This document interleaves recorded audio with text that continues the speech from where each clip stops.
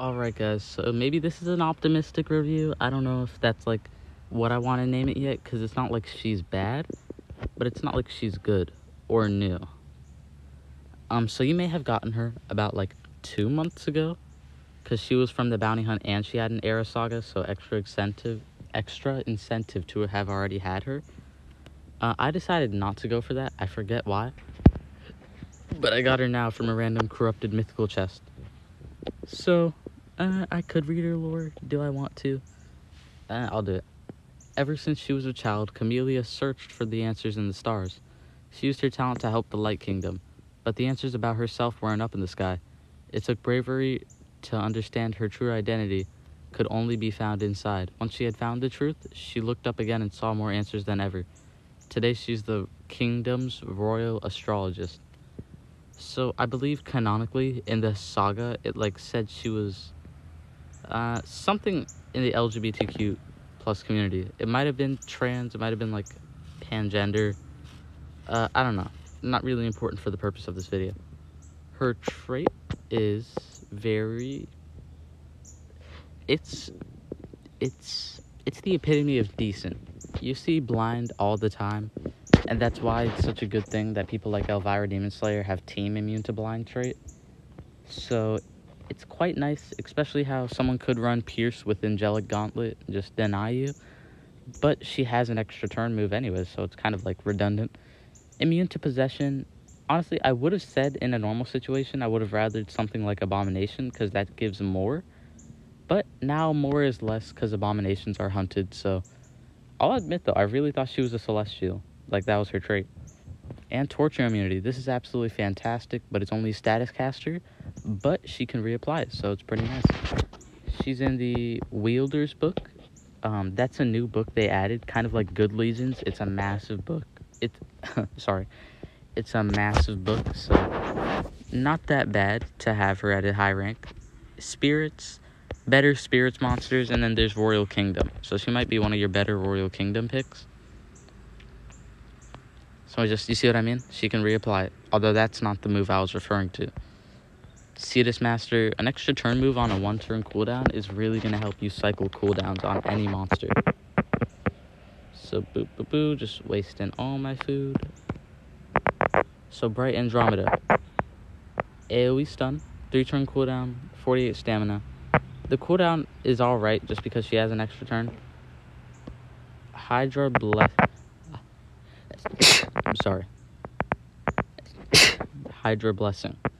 Evasion and True Vision. As a denier, I quite like this, but I don't know if she can afford to run that many support moves.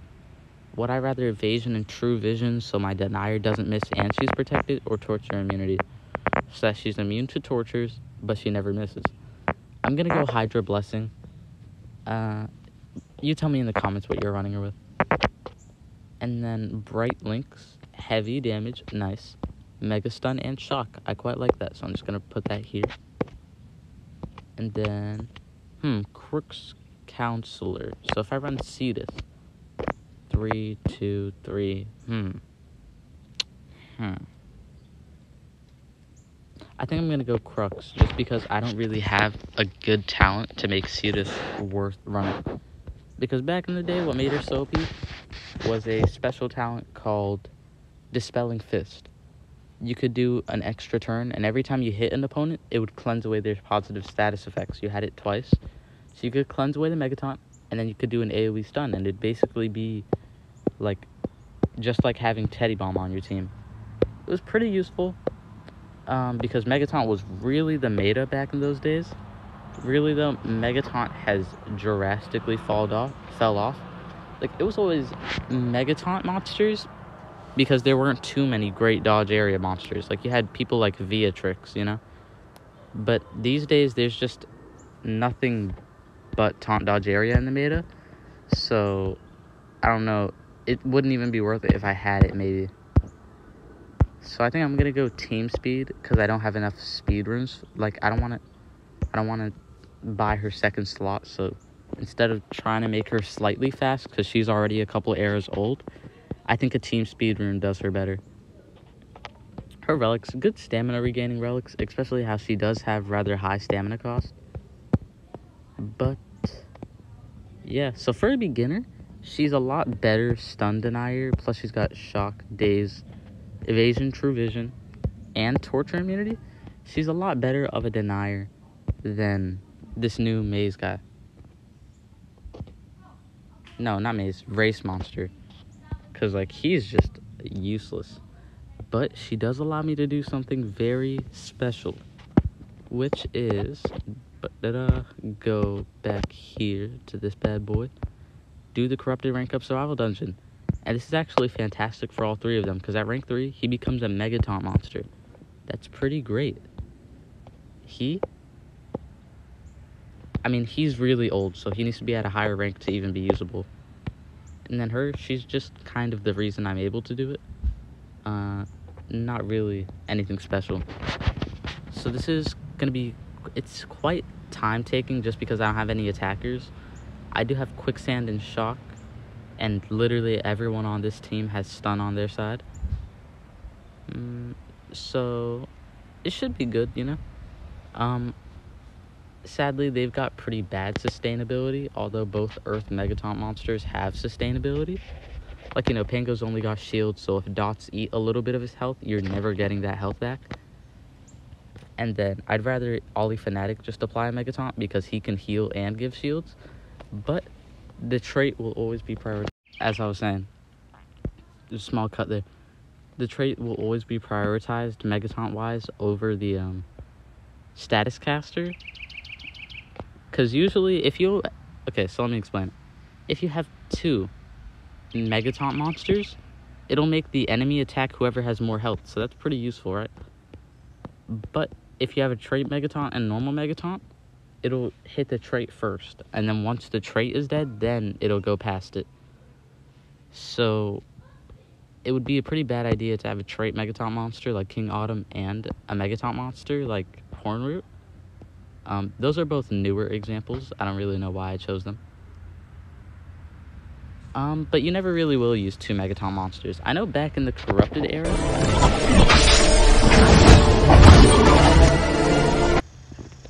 Bruh. Ads. Alright. I'm sorry about that, but I am not going to cut that out. So there's just that little ad, you know. No free clout, though. Nobody going to download that game. Nobody. Alright, so apply 50% shield. And then this would be a really great spot to have that true vision. But she doesn't have enough stamina right now. Because look, it would have hit him if she had true vision. True vision is basically the only thing that means guaranteed hit. Anything other than that, there's the chance that it misses. Recharge. Can I pull this off? Why as a Pierce monster? No, okay, you didn't have Pierce yet. Stun you. Well, actually, you're not even the biggest threat without Pierce, so I don't really need to take care of you first. So, boom, kill. Right, I think I'm going to lose my Pango here. Rays of Hope, Growing Flesh. If Growing Flesh had regeneration, I think it'd be a lot more usable.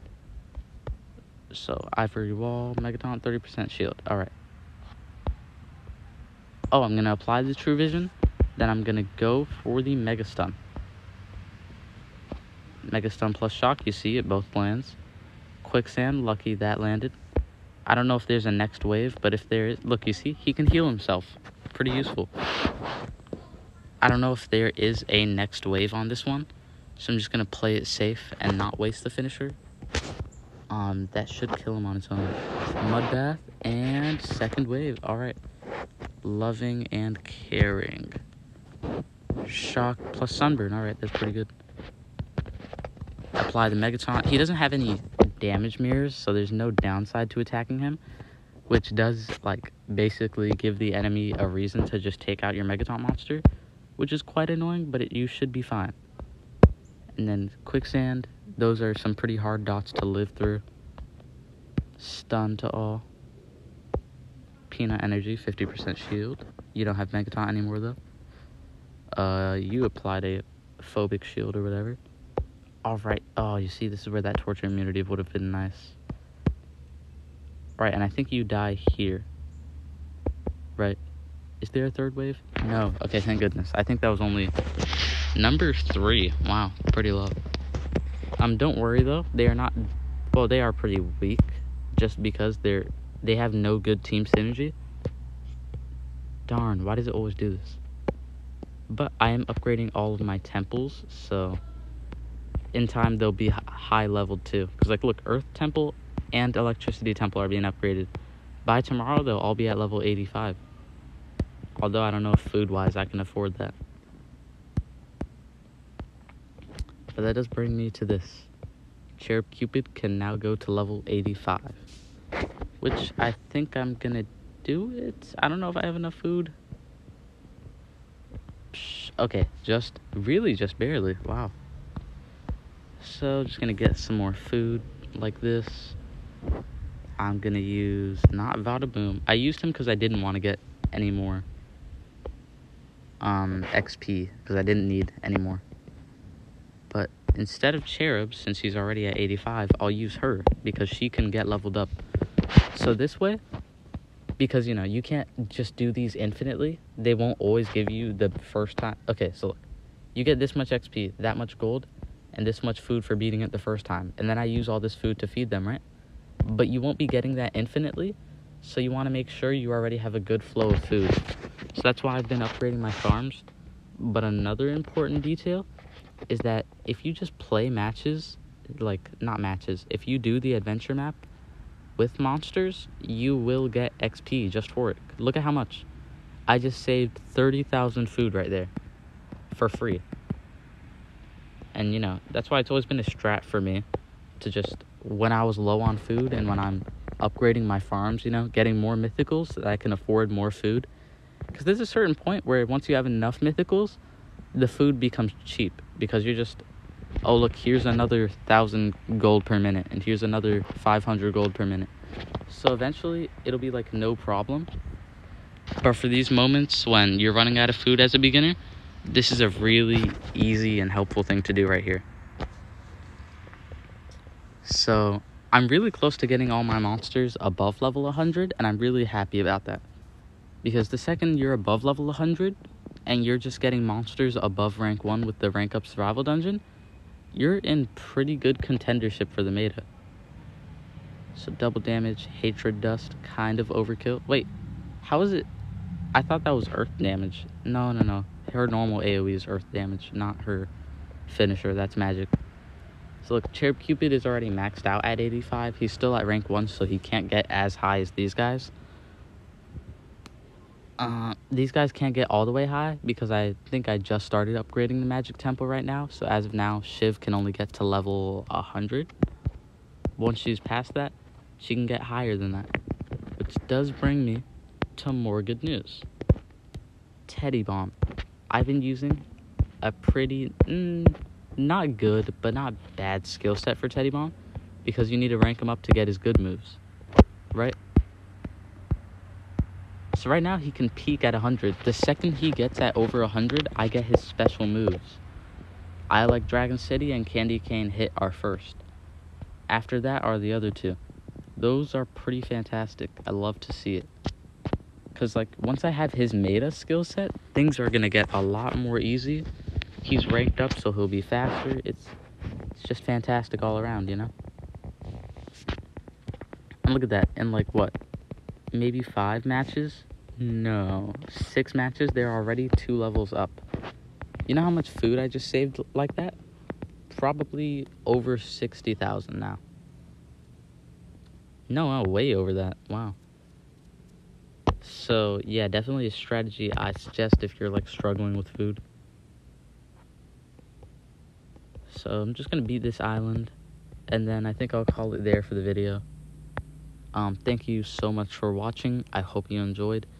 If you did, leave a like to let me know, let the algorithm know. Hey, this guy's got a crab army and I want in, you know? Hope you enjoy the content I'm making.